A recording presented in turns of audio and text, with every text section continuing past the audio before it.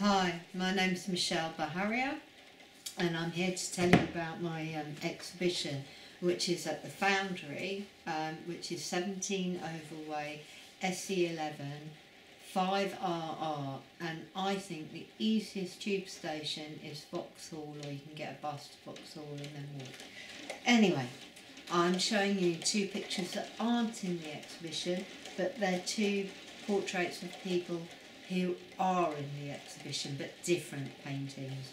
So this is Baroness Campbell of Surbiton, and she's got a painting which is 1.20 m by 1 metre in the exhibition, and this is Penny Pepper, who's also got a bigger painting in the exhibition. And the exhibition is called How Do I Make You Feel? It's called How Do I Make You Feel, not just after this picture, which I painted here but is a print, because I've sold the picture so you can only buy a print, but because I wanted to bring in the notion of disability. I'm a disabled person with invisible disabilities. However, when I tell people about some of my disabilities, they jump backwards because they think it's catching. I was born with my disability, dyslexia. It's not catching, just so you know, and it's also goes with you the whole of your life, and you don't necessarily know you've got it at the beginning of your life.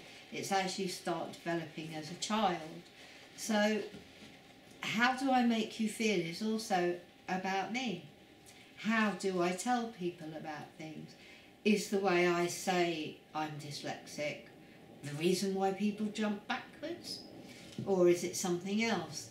And then during the pandemic, it happened again, because my partner got sick with COVID before the first lockdown.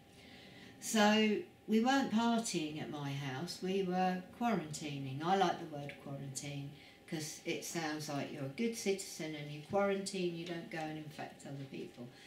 And obviously COVID was an infection, and people were scared of catching it, so they'd bring food and deliver it to the front door, and then when I opened the door, they'd jump all the way back to the wall so they weren't too close to me. People would be masked up as well and wear latex gloves and things, and it was really quite frightening, and it really reminded me of how I felt as a child when my parents as well would say to me, oh, our daughter's got dyslexia, and people would just go like and move backwards because it was really frightening to them. And you know, breaking down this stereotype and the stigma people have about disability is really important to me. So do come and see the exhibition, and if you'd like to meet me at the exhibition, let me know, because it's in a foyer space of a human rights organisation, so I'm very pleased to be exhibiting there. So thank you.